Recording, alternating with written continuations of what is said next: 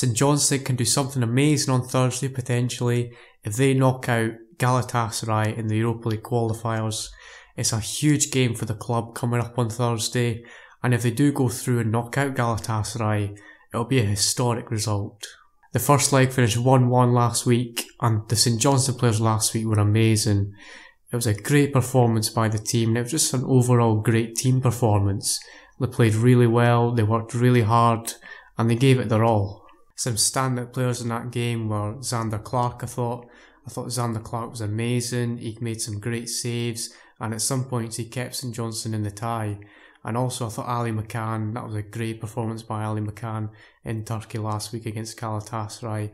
It was a man of the match performance, and now they can bring this result to Perth as Galatasaray are going to come to them in the second leg. And I think it's big that the second leg is taking place in Perth.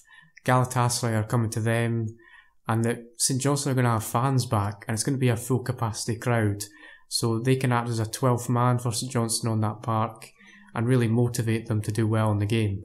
St Johnstone don't have an easy task on their hands as well.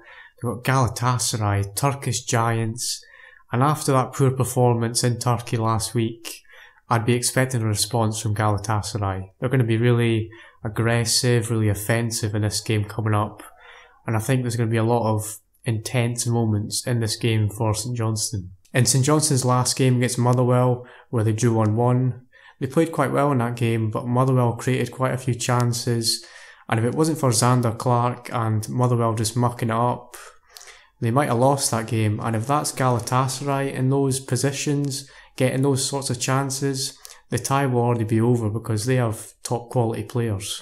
They've got some good players like Patrick Van Aanholt, who's very Premier League experienced, obviously playing for Crystal Palace. They've got likes of Babel. They've also got Radamel Falcao, who I've seen was on the bench last week in that first leg.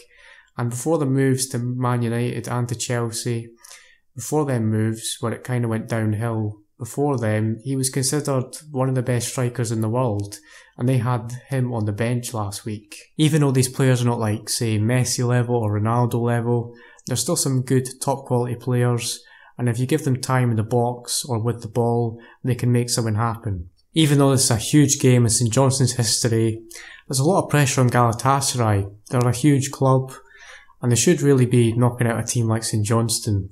And there's no pressure on St Johnstone, and I know that they're going to give their all, put 100% into this game, and I actually believe they're going to do it. I'm going to go for a 2-1 win to St Johnstone. They're going to win 3-2 on aggregate. I hope they do. It's going to be a great night if they do go through. And yeah, I wish them the best of luck. Good luck, St Johnstone. I hope St Johnstone do it. I wish them all the best. And yeah, thanks for watching, guys. Really appreciate it. Put in the comments what you think the score will be. Do you think St Johnstone will do it? I really hope they do. Thanks for watching. Like and subscribe for more Scottish football content. It's going to be daily. And yeah, thanks for watching. Really appreciate it, guys. Cheers.